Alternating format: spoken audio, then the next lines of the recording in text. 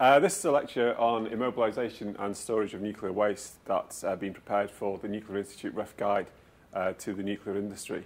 It just gives a brief run-through through some of the technologies that are used to immobilise radioactive waste and that are used to dispose of it eventually.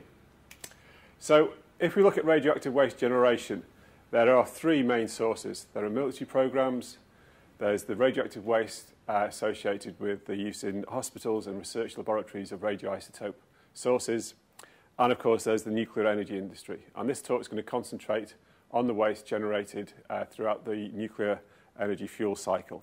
So we've got the mining and milling of uranium ores, there's the reprocessing of fuel discharge from reactors, and the decommissioning of the facilities after the end of life of the facility. So why do we bother with radioactive, why do we bother with nuclear energy if it's going to develop radioactive waste? Well, the reason for that is that the uranium nucleus can give us a massive source of energy. If we compare uranium to coal, for example, in an AGR reactor, which is an advanced gas-cooled reactor, 1 tonne of uranium is equivalent to 20,000 tonnes of coal. Using a different technology, a fast reactor, where we can actually breed some fuel, 1 tonne is equivalent to 2 million tonnes of coal. So this is why nuclear energy is such a big part of the energy mix in the UK and throughout the world. If we're looking at the full fuel cycle and we're looking at the carbon contribution of our energy sources to our kind of carbon footprint of each individual country, then nuclear energy can help reduce that carbon footprint through other ways as well.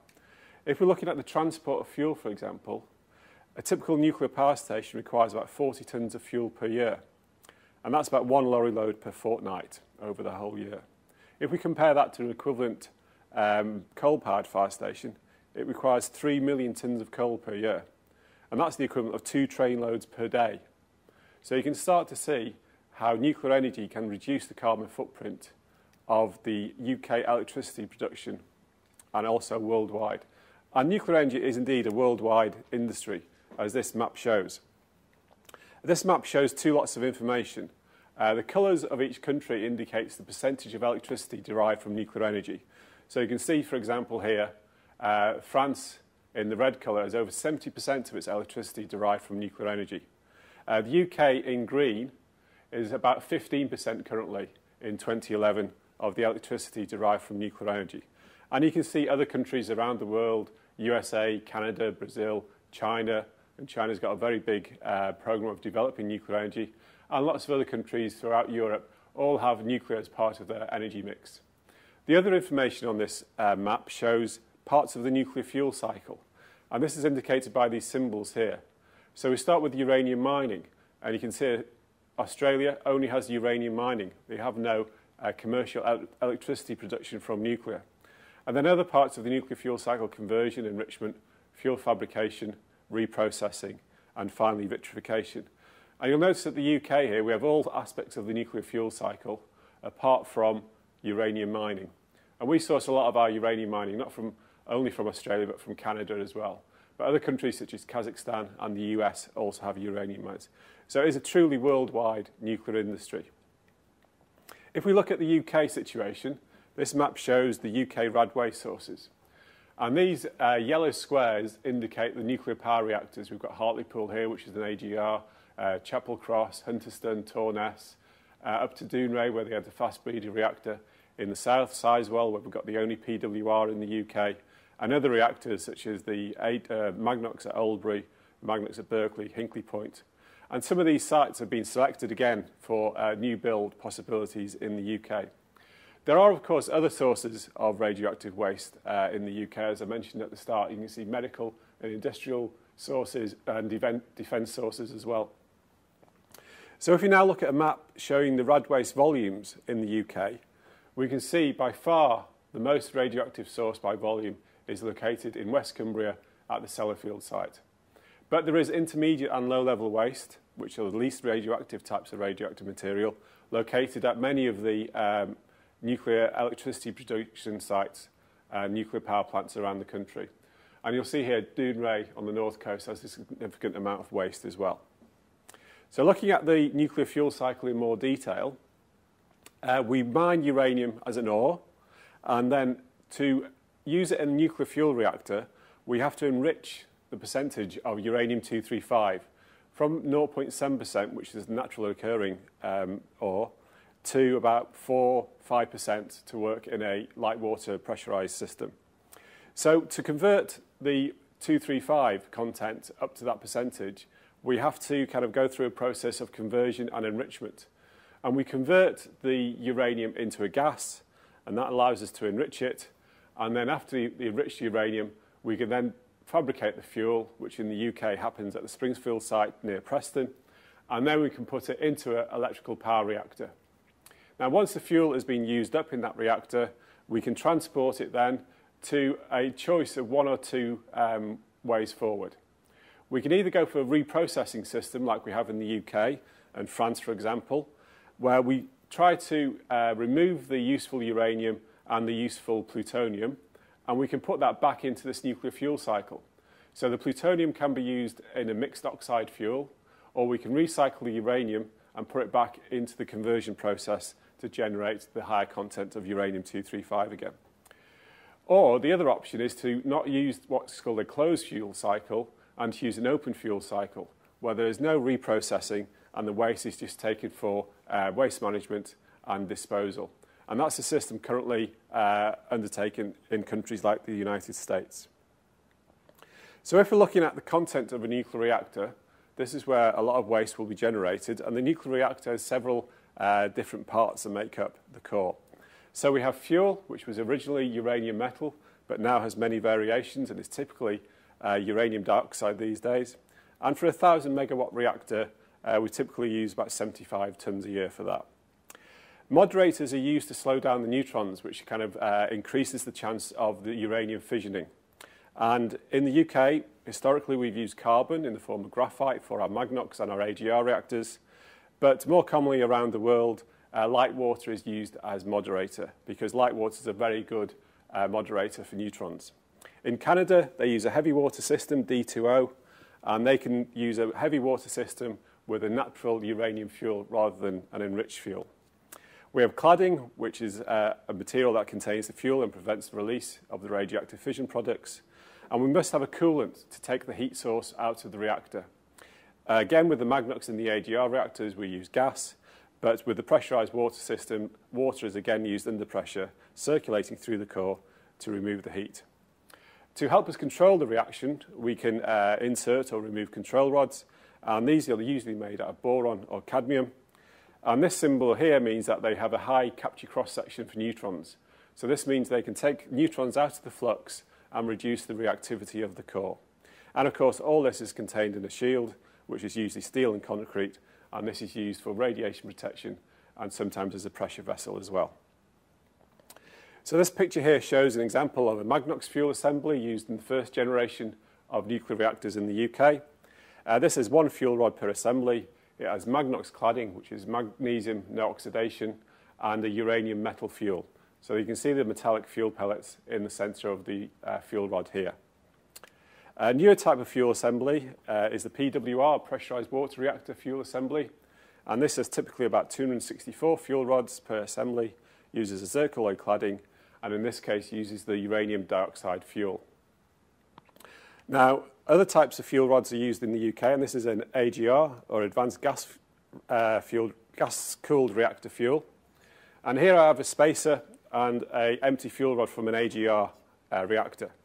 So you can see here, this would be used to hold the dioxide fuel, and then the fuel rod is placed in the spacer, and you can see how those fuel rods will be kind of kept separated by this ring. There are other developments in fuel. This is a pebble bed fuel, which is being put forward as one type of fuel. And in this example here, you can see that there's a very small fuel kernel of uranium dioxide, about 0.5 millimeter, which is then surrounded by silicon carbide and an inner pyrolytic carbon coating. And this is used as the moderator around the fuel. And these particles with this coating tend to be just under 1 millimeter in diameter. And many hundreds of those are then put into a larger ball with a sphere with a diameter of about 60 millimeters. And this is a once-through fuel cycle fuel. So this helps with anti-proliferation because it's very difficult to remove the kernel of uranium fuel from this ball-type fuel. So once the fuel has been through the reactor, it's very radioactive and it's also very thermally hot. And in most sites around the UK and the world, they're initially stored in ponds because water, again, is a very good shielding medium against neutrons. The water not only kind of prevents neutrons penetrating the area around the pool, but also cools the rods, which makes them easier to handle for things like reprocessing. They can also be used, stored in dry stores where there's forced convection used to cool the fueling rods. This is an example of a fuel rod storage pond in the UK. This is the storage pond at Dungeness on the south coast at Kent. And you may just be able to see here the fuel rods submersed in the water. This is the storage pond of Thorpe, the thermal oxide reprocessing plant, which is at Sellafield. And here you can see the canisters again, waiting to go through the reprocessing process. An example of how good water is for shielding neutrons can be seen from this reactor. This is a research reactor at a university. And here you can see the Cherenkov glow of the radiation coming off that reactor. And this pool-type reactor here is open, and it's quite safe to stand on this bridge here and observe the Cherenkov radiation and the reactor operating underneath the water, because the water is such a good shield for protection against neutrons. So why do we reprocess? Well, when the uranium is taken out of the reactor, there's only about 4% of the uranium that is actually burnt up and used. But significantly, the uranium-235 content has been reduced to less than 1%. So remember I said we increased it to about 4 or 5%. But when it's down to about 1%, the fuel rods are then removed. During the process of burn-up, plutonium is created in that process. So when we take the fuel rods for reprocessing, we want to remove the uranium and the plutonium because they're a useful fuel source for more fuel rods in use in future reactors. The uranium can be re-enriched and the plutonium can be blended with enriched uranium to produce MOX fuel.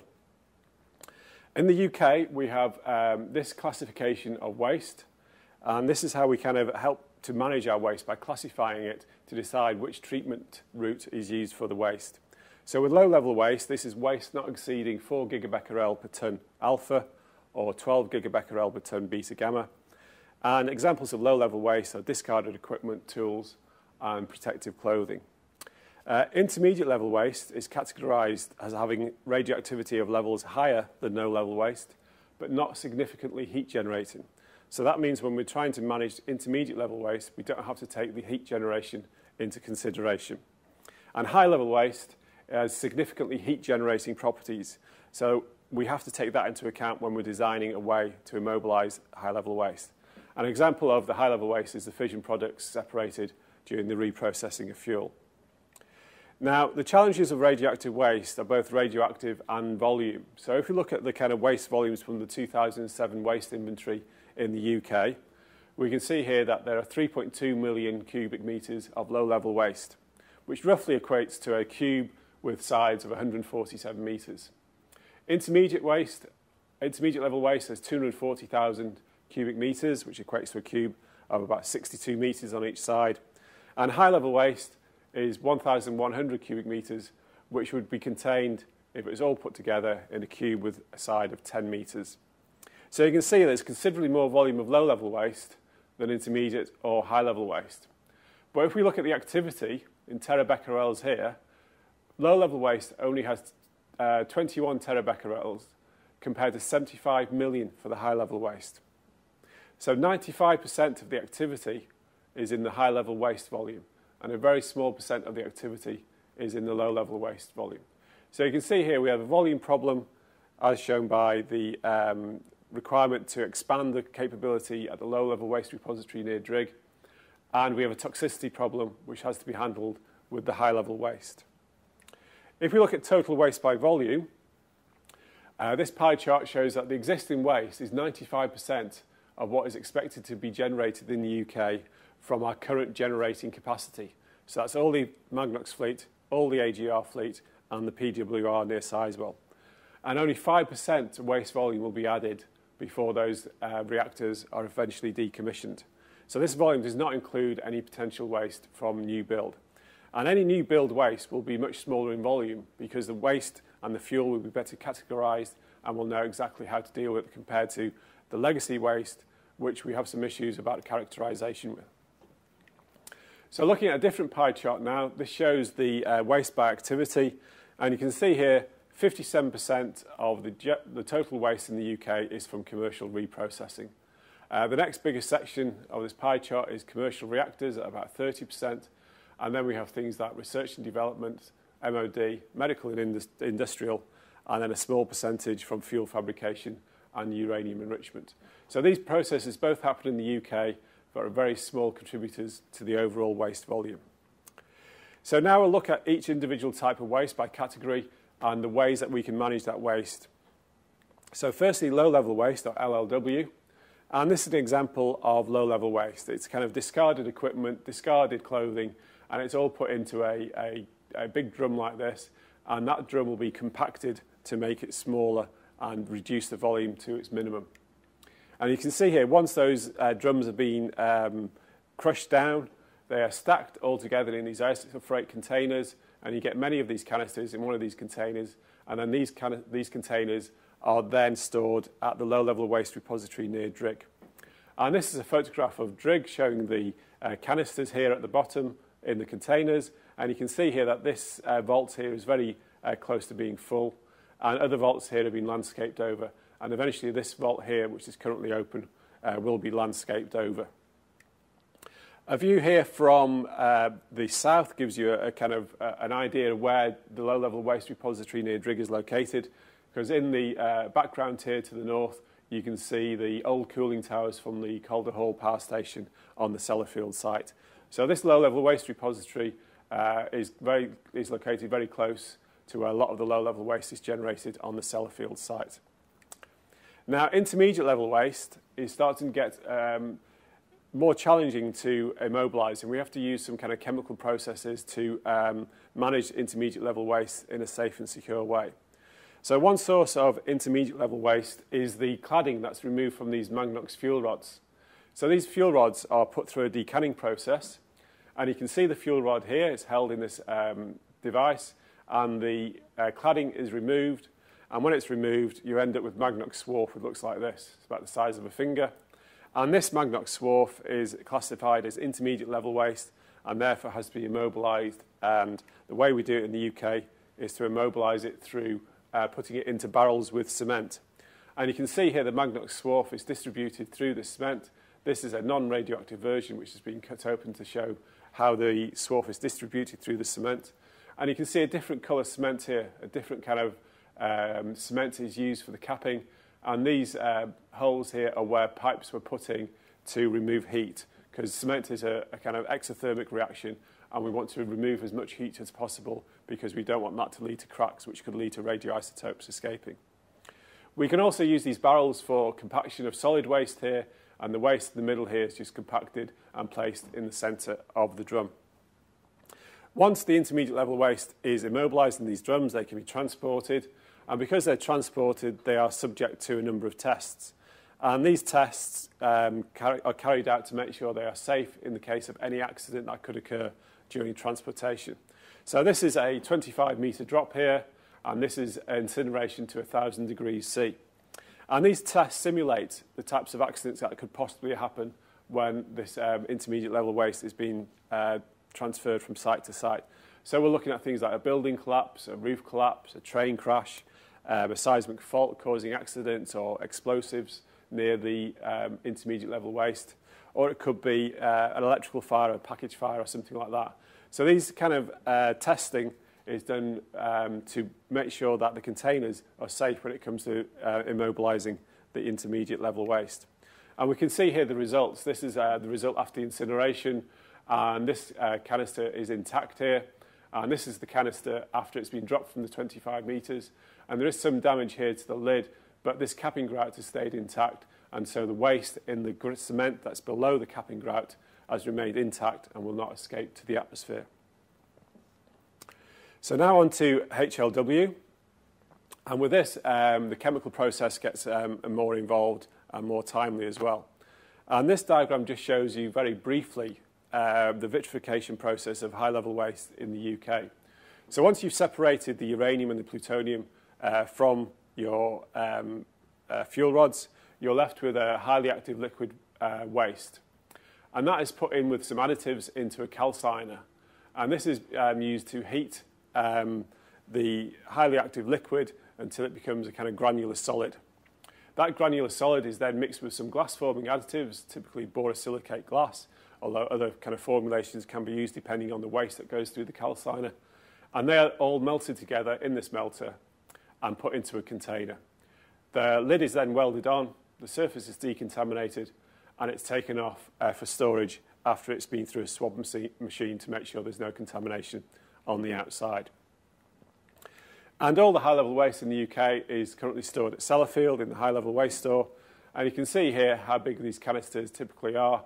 And this is the store at Sellafield with these remote handling devices that can place the canisters underneath these discs or remove them for inspection.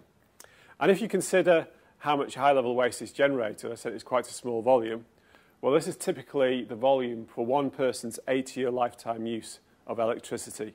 This is how much high-level waste will be generated for just one person. So it's a very small volume indeed. Other examples of the challenges that we've got with dealing with legacy waste are from the Dounreay site in the north of Scotland.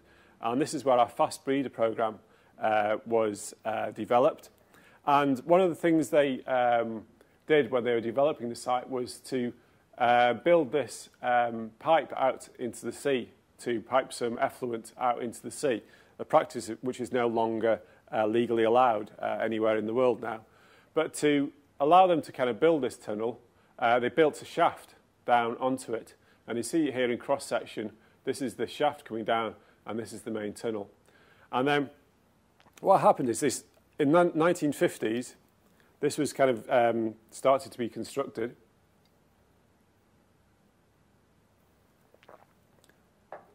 For the discharge of low-level liquid effluent. And the shaft is about 4.6 metres in diameter and goes to a depth of 65 metres.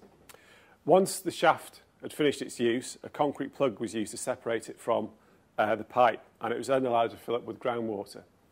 And in 1958, the Scottish Office authorised the United Kingdom Atomic Energy Authority to use the shaft as a disposal facility for radioactive waste. And until 1977, when the process was stopped, more than 11,000 disposals took place. Now, with tightening of environmental legislation, the UK AEA are now required to remove all waste from the shaft, or anybody who owns the Dounreay site, because Babcock have recently bought out UK AEA.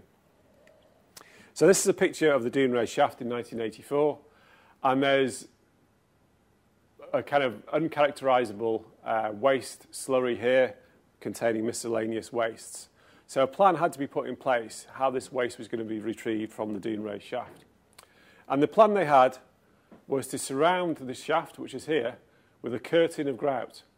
So these blue dots show where the grout will be injected around the shaft to form a curtain that will prevent water entering the shaft and prevent anything inside the shaft going out into the sea.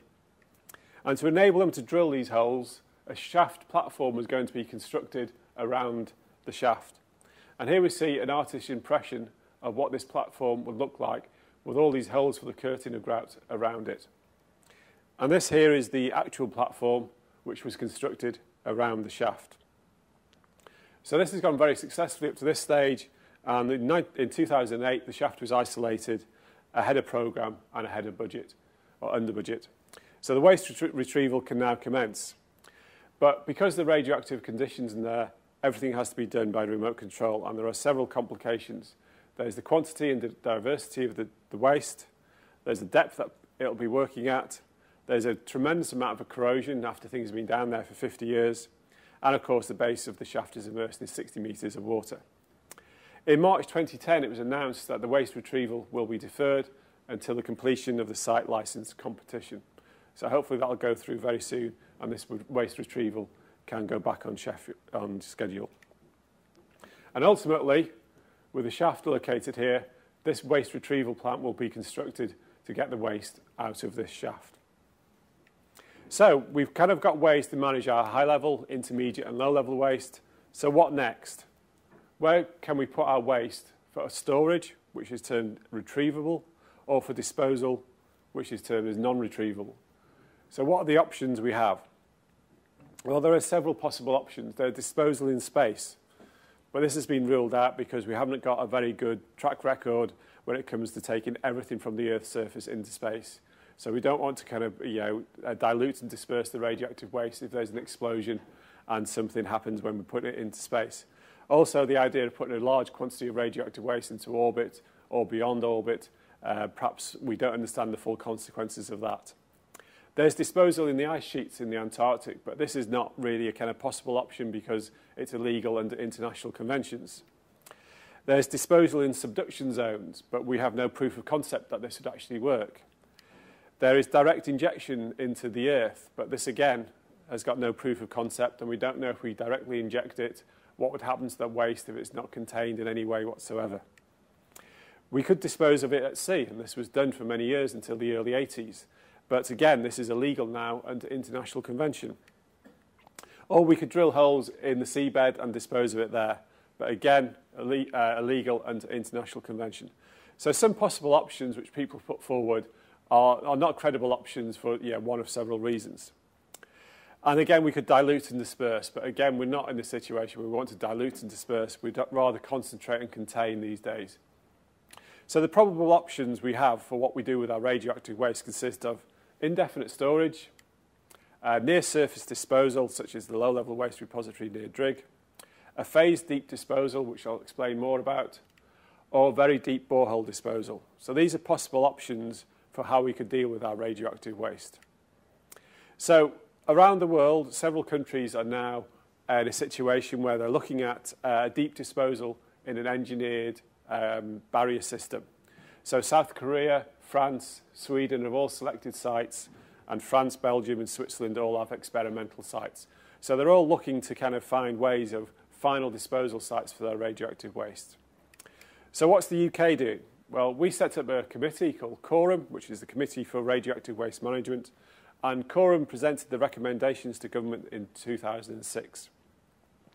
And later that year, in November 2006, CORUM accepted all the recommendations. Sorry, government accepted all the recommendations. So in summary, the CORUM recommendations are that geological disposal is the best form of long-term management. This has to be coupled with safe and secure interim storage. Because of the time frames involved, it may be 100 years from now before the final storage facility is closed.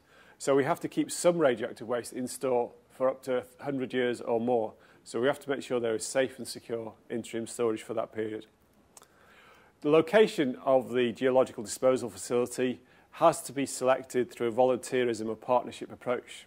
This has to kind of help with securing facility siting to make sure the community is willing to have that site in its local vicinity. So the government accepted all these proposals, and they are supportive of exploring the concept of volunteerism or partnership. And this process is currently ongoing with the Nuclear Decommissioning Authority being the implementing body at the moment for the disposal options in the UK. And the Nuclear Decommissioning Authority was established on the 1st of April 2005 with responsibility for all civil nuclear liabilities.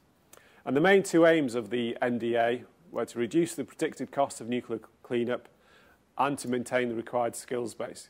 Because it's going to take a long time of over 100 years to decommission all our sites, we have to make sure that we are training and educating the right people with the right skills to manage this process. And at the start, the NDA budget was about 70 billion, but this is kind of varying with different government and technical input. So we can look at the NDA sites here. These are all the Magnox sites in the UK. They are not the AGR reactors, which are the responsibility of British Energy or now EDF Energy. And there are other sites such as, originally there was Springfield, but now this has been sold off back into Westinghouse.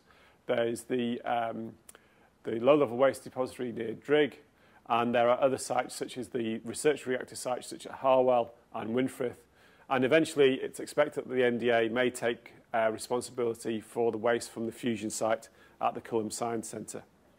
So looking at kind of one of the sites that the NDA is responsibility for, this is the Hunterston A power station, which is located on the west coast of Scotland.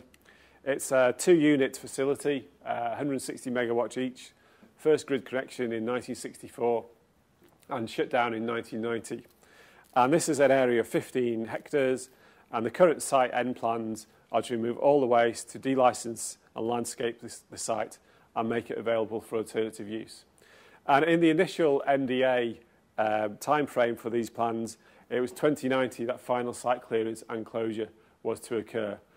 These dates may change because the NDA has kind of reviewed the situation, and perhaps some of the Magnox sites will be slower to decommission because it might be cheaper to take longer to do it.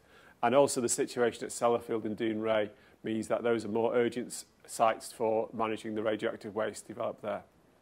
So as part of the management of the radioactive waste and the decommissioning at Hunterston, an intermediate level waste store was constructed, and you can see it's just been constructed here in the shadow of one of the reactors.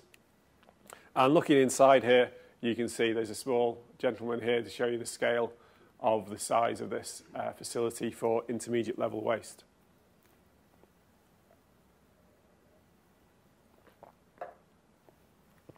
So on to the most complex site in the UK, and perhaps one of the most complex sites in the whole world. This is the Sellafield site, which is on the coast in West Cumbria.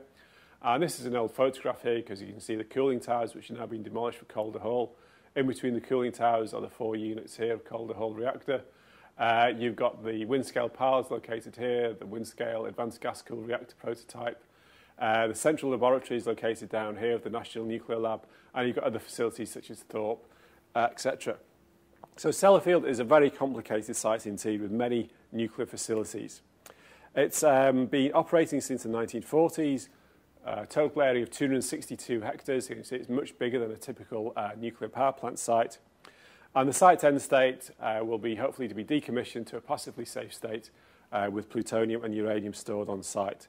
But with the timeframes involved, these plans could change. But at least there are plans in place to make sure that each of these NDA sites have a plan of how they're going to be decommissioned.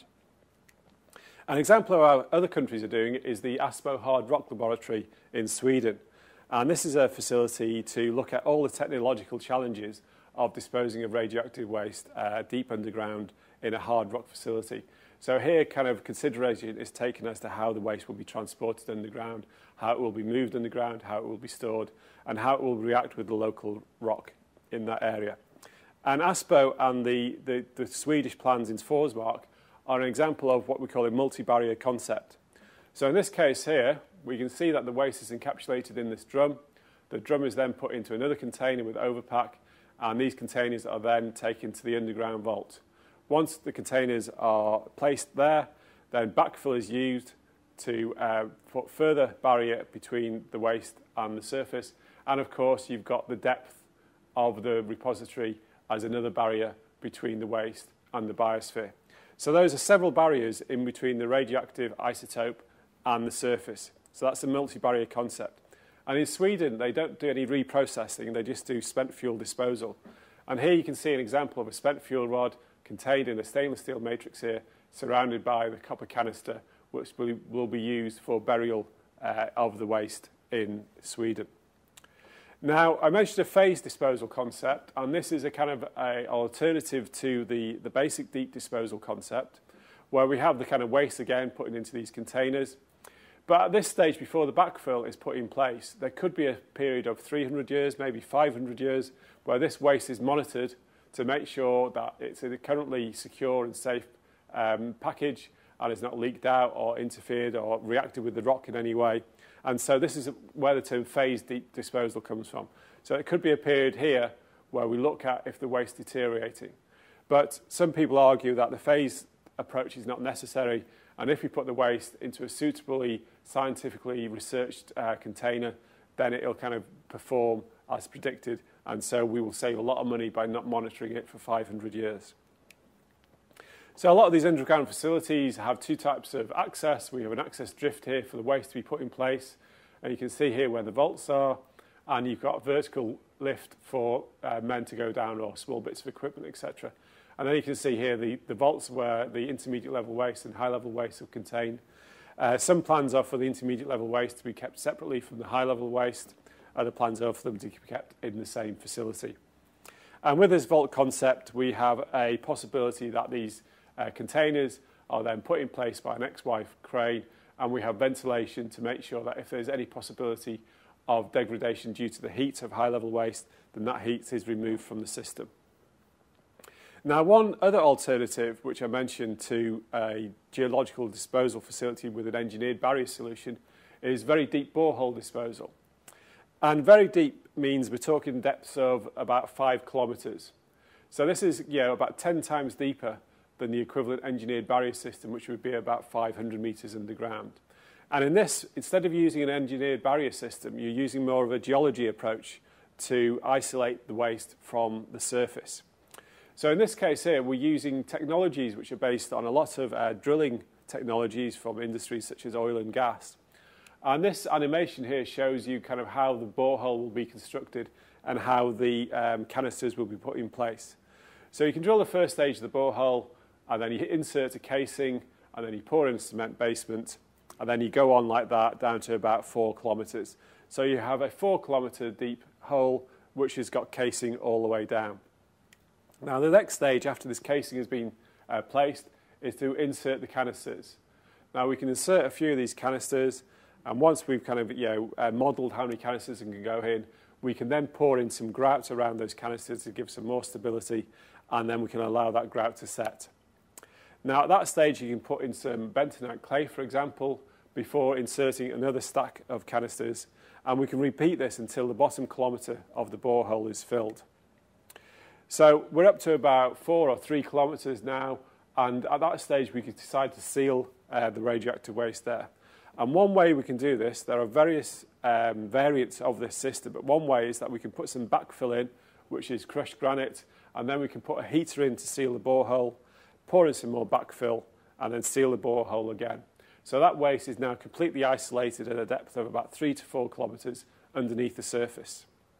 So that's a kind of alternative approach to putting it all in an engineered system at a depth of about 500 metres. And it's been considered by some countries around the world as a cheaper and perhaps more geologically sound solution to the burial of radioactive waste. Now, with the timeframes involved with radioactive waste disposal, it's very hard to model what's going to happen in the laboratory. So we look at natural analogues, and these are kind of systems around us in nature which we can use to gain information on how radioactive waste will react over the future, hundreds, thousands of years. And I mentioned bentonite clay a couple of times, and we're using that to isolate the waste in some way. One natural analogue, or one natural system that we use to kind of verify what we think is going to happen with clay is in Dinaroba in Italy. And here this photograph shows the tree stumps that were found, preserved. There were 50 of these tree stumps that were found, they were preserved. And these trees are grown about 1.5 million years ago. And because they were isolated by this clay, they had not begun to rot at all. So this kind of shows us that clay can isolate items from oxygen and water, which would lead to the oxidation or the corrosion of any radioactive waste canisters or containers that were placed underneath the clay. I've talked about putting things about 500 metres underground in an engineered barrier system. Well, there's the Cigar Lake uranium deposit, which lies about 430 metres below ground. And it's about 1 to 20 metres thick, a width of about 50 to 100 metres and a length of 2 kilometres. So perhaps even bigger than an engineered barrier system would need to be at a depth of 500 metres. But because this is surrounded by clay, or possibly one of the reasons that it leads to this, is that because it is so deep and because there's clay, etc., there's no radiological trace at the surface of this deposit. So we can say that if we bury things at a depth of 500 metres, then we won't get any radiological trace on the surface. And then perhaps one of the most famous of the natural analogues is the fossil reactor in Oklo in the Gabon. And here a layer of uranium ore is sandwiched between sandstone and granite. And because many millions of years ago there was a higher percentage of uranium-235 in naturally occurring ore, this created the possibility of a natural fission reactor. But crucially, in this situation, there was water trickling through the uranium ore, which caused the neutrons to be moderated. And so a chain reaction was possible with the neutrons emitted through the fission being moderated, and then the water would boil away and the chain reaction would stop. And this reactor worked on and off for more than 1 million years. Now, the high-level waste created by these rocks, including plutonium, has only travelled about 3 metres in 2 billion years. So this is a very long timescale experiment which we can show that rock can be used to immobilise plutonium and prevent it kind of moving about. It's not going to kind of move by osmosis or any kind of chemical process to allow it to transport away from the site. So that's a quick run through some of the systems we use for immobilisation and disposal of radioactive waste. Some websites you may wish to look at. This presentation will be made available on nltv.co.uk. There's lots of information on education, and if you want to do courses in radioactive waste or any aspect of nuclear science or technology, at nuclearliaison.com. There's a wealth of material on radioactive waste immobilisation at the Radioactive Waste Immobilisation Network website. More information on the Committee of Radioactive Waste Management, MDA and Sellafield is available on these websites. And if you're interested in becoming more active in talking about nuclear waste or talking about the nuclear industry in general, have a look at this website. This is the website of the Young Generation Network of the Nuclear Institute. Thank you.